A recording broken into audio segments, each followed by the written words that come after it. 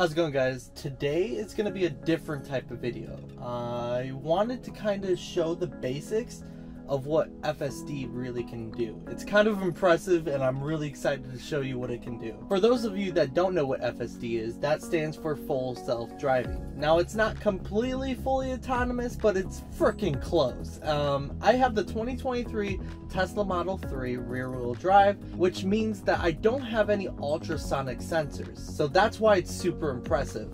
This is a camera-based car. We got a couple cameras up here, couple on the pillars on each side. You got the blind spot cameras and then the rear camera in the back as well. That's it. And the full self-driving computer is able to completely drive the car with a total of, I think, 6 to 10 cameras. It's insane, and I have to show you exactly what this can do. But before we start today's video, I want to thank this person right here for actually going and purchasing a Tesla Model 3. Congratulations, with my referral code. What that means is if you purchase with my referral code, you get full self-driving, just like I do, for 3 months. So him and I are both trying out FSD for 3 months for free. Now stick around in today's video, as I do have a really cool sponsor with a giveaway in today's video. So stick around, I'm gonna teach you guys exactly how to participate in the giveaway and things like that. But with further ado, let's go and we're gonna start driving. I'm gonna kind of explain everything, show you guys the features on the screen as we go through the, through the drive. We're going for like a 16-minute drive, and my goal is to not touch the steering wheel that much, besides the time where I want you to just tell the car that you're still here. It's not fully autonomous, but it's very close. So my goal is to never never correct its driving and just go for it. So let's try it out. As you start moving, we're going to actually just drive it to the street, and then from there I'll have it drive through the neighborhood first. I'm going to take a left here instead of a right. I'll take a left through the neighborhood and just let it take over from there, so you can see what it's like in slow residential streets. Autopilot was able to follow the curves of the road, not stop at a stop sign or pedestrians really. This is full self-driving, which allows you to, just relax in the car while it does its thing.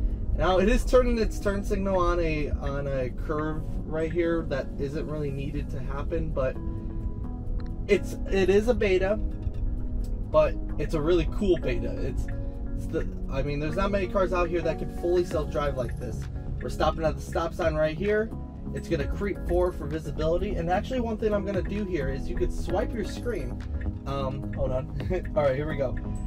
You can swipe your screen and show the full detailed computer image, and it shows us exactly what the car is doing at this moment, which is stopped for the stop sign and now creeping forward for visibility. And then it also shows like both lanes of traffic and makes an imaginary line on the road as well. I don't know if you can see it, but we don't have any yellow dividers in the road, but it made one itself because it realizes that it needs to be a certain distance away from the oncoming traffic. It shows parked cars in a parking lot. It even shows this guy riding the bike right over here as well, which actually he's riding a Jetson electric bike, which I do actually own. I have not made a video about that one too much, besides the fact that it was fitting in my trunk, but it definitely is a really cool electric bike. Comment down below if you guys want to see more electric bike videos, because I have a couple more planned. So yeah, we're doing really good. Again, I have yet to touch steering wheel. It does want me to kind of just nudge it once in a while, just to let the car know I'm paying attention. But besides that, it's doing a really great job just getting out of the neighborhood and going to its first traffic light right here, where it's going to have to increase its speed. Now, what I really feel like I'm doing right now is being a driving instructor for a new driver, because it feels like that. It's a little choppy at times. There's times where when slowing down, it kind of slows down too fast, or when speeding up, like right now, it speeds up a little slow. So it's almost like I'm a driving instructor for a robot. It's kind of crazy, but as we continue going forward, it's doing really great. It's watching for traffic, all lanes of traffic, oncoming, behind me, in front of me, and as we get to an intersection, you're gonna see, not only is it gonna tell you it's stopping for the traffic light, hopefully, but it's also going to show you the whole intersection by zooming out right here and showing you all lanes of traffic and what these guys are all doing. Let's say this truck over here gets broken down in the middle of the intersection. It would maneuver and it'll have like a little prediction app where it'll maneuver around the truck when if it broke down. But as we continue going, it is green. I'd say the one thing I don't like about it, my camera just died, I'm so sorry, I got a new battery in it. Anyways, what I was saying was, one thing I really don't like about this full self-driving, which will get improved over time, is that it does kind of move pretty slow without you putting some human input into it. So what I mean by that is, yes, we're at the speed limit of 55, which is totally okay. In real world scenarios, people don't go speed limit majority of the time, and I really wish it had about a 5 mile an hour kind of auto change of going either faster or slower depending on the situation. But I get it that it's because of safety, but right now I have people behind me that are kind of tailgating me, so that's where you would actually have to put in some, you know, human command and scroll up the scroll wheel to like 60 miles an hour. That way we're going a little quicker and people don't get pissed off at me. But it's doing really good. It's a 1-lane road on either end, and it's kind of windy, so this is a good test. A couple different speed limit changes are going to happen. We're going to go from 55 to 40, so that's going to happen pretty quickly. We'll see how it adjusts to that, especially with cars behind us as well. Another cool thing it just did there as well was a semi was on the left oncoming traffic lane, and it actually knows if it's in the center of the lane, the left side of the lane, or the right side. And what a human would typically do would be go a little bit more to the right to be able to avoid that semi to give it some more space. And it actually did that just with no problem. So that was something new that came in the latest software update that allows you to go multiple different areas without any problem at all. So that was awesome. Really love that as well. Alright, today's video is sponsored by MagBak, and I can't tell you how excited I am to show you guys the products that they make, as it's just one of the best products I've ever had for the Tesla. Simplicity is literally the key part of owning a Tesla, and I needed a phone mount that's going to be simple, that's not going to have me needing to press eject to get the phone from unclamping. I just personally find a lot of phone mounts out there being ugly, where they clamp and unclamp, and it's just not as simple as it would be if it was such as magnetic. MagBak makes a wireless phone charging mount for your Tesla. This is unbelievable. It's one of the best products I've ever had. I've tried it for the last month and a half, and the reason why it took me that long is because I've had a lot of phone mounts break after about a month of use, so I wanted to actually give a proper review of this product and make sure it's something I'm going to be passionate into actually having you guys try. And I gotta say, it's phenomenal. So not only do you get a phone mount, you also would have to get a phone case as well. Now a lot of you guys might be like, well, I love my phone case, this and that. I can't tell you how amazing this phone case is. So I started with a Galaxy S22 Plus, which was already a bigger phone, but then later on upgraded my phone to be an even bigger phone, which is the Galaxy S22 Ultra. So they were kind enough to send me both phone cases to kind of do a review on, to showcase what a smaller phone would look like and a bigger phone. And you know, this one weighing more than this one, I was kind of concerned of, is the magnetic backing going to be strong enough to hold a heavier phone opposed to a lighter phone? It's great. It just simply mounts onto the back of the screen, and the little wire just can easily go into the trim of the vehicle, running right into the middle console for fast charging. After that, it's wirelessly charging your phone and you're good. I can't thank MagBak enough for sponsoring today's video, as this product is just phenomenal. I love it. Now, not only was the company awesome to send me 2 phone cases, they also are going to have something for you guys to participate as well in. All of these products right here. Now, this right here is what you call rim case. So not only do they make phone cases, they make cases for your rims as well. I am going to be giving this away to one of you guys, and what this is it allows you to protect your rims, but also giving it a nice aesthetic design. It comes with 4 of them. So you would put this right onto your rims and voila, you're done. It's super simple. When you put this on your rims, if you were to get curb rash, things like that, these are easy to get removed, and you just protected your rims from, you know, costing a fortune to get repaired or even replaced. MagBak has sponsored today's video to be able to give you guys one of these today. In order to participate in today's giveaway, just a few things I do require having to happen. 1, subscribe to the channel and drop a like down below. I want you guys to be able to, you know, support the channel and show some support into my creations. 2, comment down below what your favorite video of mine is and why you want this product. And then finally, 3, go follow my X or Twitter, whatever it used to be called. Go follow that down below and show some love to that account as well.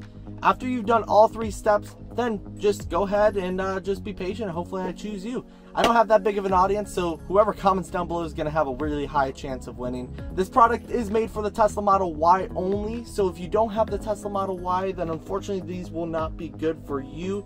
It's going to be for the 20-inch induction wheels. So if you have the Tesla Model Y 20-inch induction wheels and you would like to participate in the giveaway, comment down below. I would love to choose one of you guys. I'll be announcing the giveaway winner within the next month or 2, probably by holiday. So definitely stay tuned, more videos are to come, and let's get back to the FSD. We're getting to a railroad crossing, which on basic autopilot would typically freak out and not know if it's a traffic light, but with it being autopilot here, it's going to hopefully slow down because this guy's actually going to be making a left turn. We passed the railroad track, and now we're waiting for this guy to get the right of way to make its left turn, and as you can see, we made a complete stop. And fortunately, we didn't make a complete stop on the railroad tracks, which is, you know, a good thing. But he's still waiting for oncoming traffic to get out of his way. And then the car, yeah, I can already feel it. The car is picking it up and keeping a safe distance, as you saw, from that truck that's coming on right now. So now we continue going straight. And that was a good test right there, letting the car, it kept a good distance between us and the car in front of us, and as you can see, it flashed blue because it also is using the cabin camera. So if you're not looking at the road or not touching the steering wheel for a little bit of time, it will indeed flash at you just to say, hey, pay attention to the road, and we're still in beta. Like I said before, it's not fully autonomous. It's close, but it's not there yet. So now we're coming up at another traffic light. We got a couple cars shooting out across 2 lanes of traffic. It's doing really good. It's watching those cars. If you look over here, that car was creeping up. It didn't slam on the brakes like I've seen other FSD betas in the past do. So it's doing a really good job. It's being pretty brave. As we're at another traffic light, I want you to keep in mind we got about 3 cars in front of me at this traffic light, but it's still able to see the cars going across the intersection just fine. It probably sees more cars. It's paying attention to more cars than I humanly possibly can, which is just crazy to me. It's awesome to see this type of you know, type of technology working, you know. All right, we're going, and we're crossing the intersection right now. It's got a whole bunch of like imaginary lines to kind of give the car an idea of where to go if something bad were to happen. Super cool to see that happening in real time. This guy's gonna go right in front of us. We're merging into from a 2-lane to a 1-lane road again, and it even shows the turn signal on the computer image for when that car is turning. One of the situations again where nobody goes the speed limit here, so I have to manually adjust the speed to where I at least follow the flow of traffic.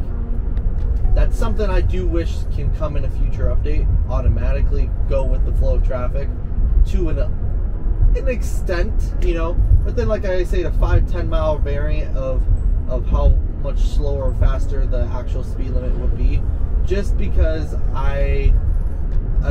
only robots do that. Same thing goes, it used to have a creep feature where it would creep pass, or what they call a California stop at a stop sign. It doesn't do that anymore. It completely makes a hard stop at a stop sign due to legal reasons. But There's got to be settings out there that would have us agree to the robot doing something like that. This was a good test right here. There was no lines on the road and a hill to block the view of where the lane would be, and it predicted it very smoothly. I felt it jerk a little bit to the right, and then it saw its lines, and it kind of reduced it made it very smooth. Like I said, we're getting close to ending this video here. I just wanted to kind of show you guys how cool this is. We're going to the neighborhood, and that's where I'll end the video.